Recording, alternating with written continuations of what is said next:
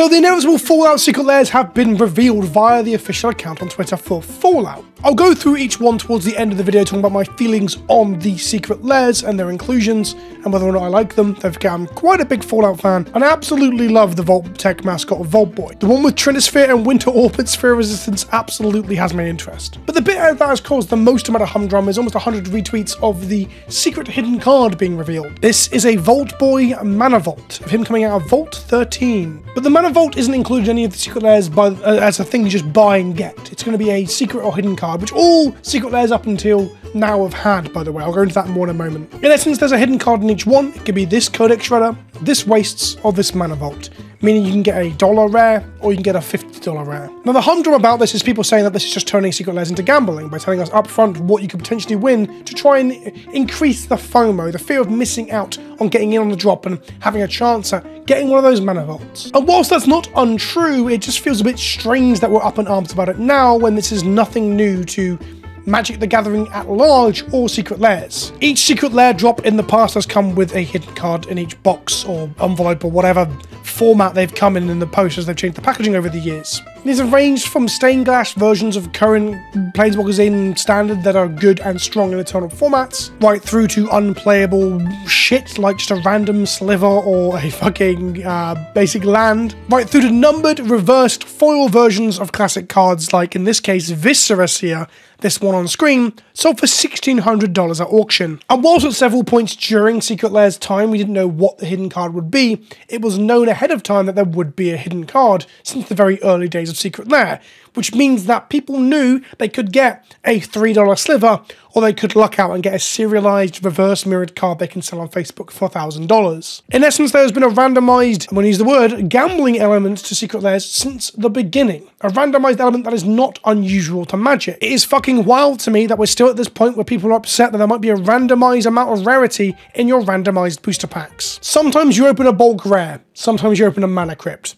That is, in some ways, a negative because people become obsessed with the idea of taking that gamble to get that hit. But on the other side, it's actually quite exciting to open booster packs. There are pros and cons about randomized boosters that I could talk about till the cows come home. The biggest problem for me comes with when Wizards differentiate and separate out the really good shit into expensive premium boosters and leave the normal boosters with less. If anything, they've got better at that recently, with play boosters coming up having loads of incredibly strong and powerful reprints for Commander and Eternal formats in Thunder Junction. Look, you might not like the cowboy hats, but Mindbreak Trap getting a reprint is a good thing. They're doing good work there. The question is, do I think it's predatory to tell us that you have a small chance of opening a $50 rare in your hidden card slot of a Secret Lair? Well, by its very nature, it will prey upon people with those tendencies towards gambling, but that isn't dissimilar to normal booster packs. And I've always approached every single Secret Lair that I've bought through from International Women's Day through to Yoji Shinkawa. I've always treated them as, I'm getting these cards, and whatever the bonus card is, it's quite literally that, a bonus. I don't factor it into the purchase of it or what I'm going to get at all. So whilst I won't say that there isn't a predatory element to any sort of randomized loot box, booster pack, randomized card product, of course there is to an extent, I don't see why we're surprised or shocked that the game that's been doing it for 30 years is still doing it with a Secret Lair product that's very successful, but it's been doing it with already for like, what, 3 or 4 years. Adamantly pro-consumer, but I just don't understand how we can be angry about that. On top of that, I've seen people say just put Mana Vault into one of the Secret Lairs. And I don't see why you'd expect them to do that. In an ideal world, they would, but Mana Vault and Mana Crypt are premium chase rares that are used to sell packs. This is not a crypt, this is actually a vault. And it's a vault because the vault thing makes sense with Vault Boy and Vault Tech and the vaults within the game, of course. But these cards are reprint equity that they will continue to use to farm the interest of Commander players to buy randomized sealed product. And I'd have a lot more sympathy of thinking it was scummy or shitty if these cards actually mattered in any situation where accessibility to a competitive format mattered. This is Commander after all, or arguably Vintage, but no one is playing or wanting this Fallout card for Vintage, right? So ultimately you can just proxy this anyway, it doesn't fucking matter. It literally does not matter that Mana Vault or Mana Crypt are expensive, because they're only played in formats where it does not matter. I am much more about banging the drum for accessibility for formats where you have to play the official cards to be able to play official sanctioned Magic. I want Legacy and Modern and Pioneer, and to a lesser extent Standard or any constructed format, to survive within the tournament structures that feed into and feed from Wizards of the Coast. I think competitive Magic is really important, and thus making it accessible to all walks of life, not just rich white kids from middle suburbia of America. I think people from, you know, less privileged areas like, I don't know, the South Americas, for example. Guess I shouldn't bring that up because we seem to not give a fucking shit about anyone outside of North America at the moment. But again, it's not that. You don't need a vault. Firstly, you don't need it to play the casual format because the casual format doesn't need anything. You can fucking do whatever you want. And on top of that, if you want to play those high-powered Commander ever, then by all means do so. Just proxy the fucking thing. No one cares. I think the sentiment that I've seen about Mana Vault and the predatory nature of it within this whole, like, Secret Lair shit, I think it's all feeding off of, like, other elements. I guess firstly, it's the most, like, in-your-face use of the fear of missing out. Here's a randomized thing you might get. Because it's at the forefront of a promotion with a product that, you know, casuals are probably interacting with more than most Secret Lairs because it's one of those universes beyond products that draws the eyes of people who may only play casual Magic at this point. On top of that, we have had a recent shift in how Secret Lairs are sold, and I don't like this shift either.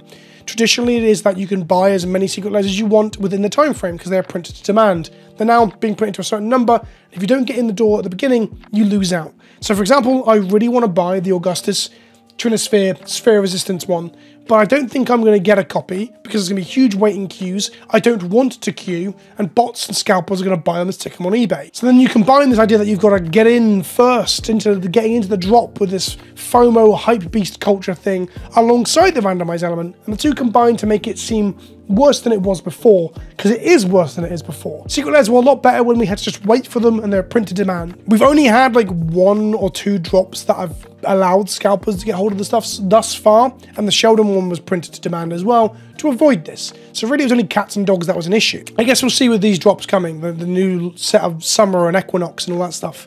We'll see how bad the scalping gets. As for the Secret Lairs, we have Secret Lair Special, which is this selection of 7 cards. They're very much Fallout Shelter adjacent. Steel Shaper's Gift, Propaganda, Elixir for Immortality, Council's Judgment, Idyllic Tutor, Anger, and Lightning Bolt. Anger, Steel Shaper's Gift, Idyllic Tutor, and Propaganda are all around the $4 mark. And Council's Judgment outside of the Clue Edition version is also a few bucks too. So ultimately, I don't really hate the value that's in here. I like the fact that they've gone through each of the special categories of traits within Fallout and given each one of them an akin thing. I think it's sweet, but I'm not really after the cards and I won't play with most of them outside of the tutors and Council's Judgment. The points of interest one gives us lands, Command Tower, Bojuka Bog, Reflecting Pool, Reliquary Tower, and Fabled Passage. Fabled Passage will continue to hold some amount of value forevermore as one of the more affordable fetch lands at around $6 to $7 at the moment. All of these are solid picks if you want to kit out your Commander deck with some more Fallout themed cards. The Vault Boy one though is infinitely funny to me. It's 4 cards because we know some of these are worth more money. That's kind of cynical, but it's true. Trinisphere and Winter Orb are both around $15, and Sphere of Resistance is at cheapest outside of Gold Border,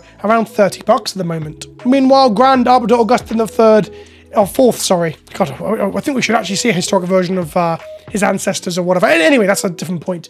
But Grand Augustine IV, he is a couple of dollars too. The best value among them, that's why you're getting less cards, but it's all Stax pieces. A famous Stax Commander, Trinisphere being a prison piece in Legacy and also a prison piece in Commander to an extent, and Winter Orb and Sphere of Resistance both being classic Stax artifacts. It always makes me laugh when we see a product that kind of suggests that Stax is okay to play. And with Ravagers of War in the Fallout theme as well as Wasteland, it's almost like Wizards want to make out that the Fallout cards are the ones that are looking to have that Staxy game plan more so than anything else in Magic, which is really funny because I love Stax. I love Fallout. Either way, I'm going to try and get one of these and see if I get absolutely fucked by bots and wait queues.